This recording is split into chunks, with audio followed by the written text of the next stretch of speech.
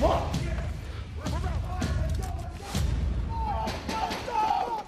So the idea was to get to this safe zone. It was a soccer stadium about a mile away. So for those of us who could still move on foot, that's what we're gonna do.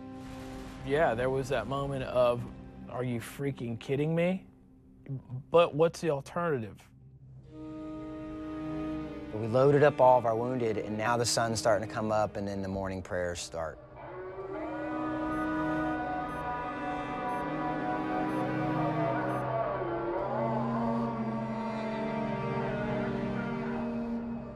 Sure enough, right across the street, bam!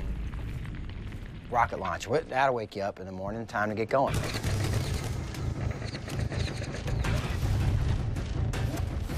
On that run out, we had people shooting at us and rockets going. Here we are, making our way down the same street that we fought up the day before. I thought to myself, didn't we just do this yesterday? And it felt like somebody had walked up and hit me in the back of the left shoulder with a sledgehammer.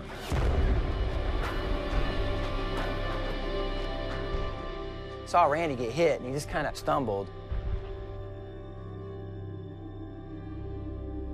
But he just kept running. What I did know was I was still mobile, and I could still fight.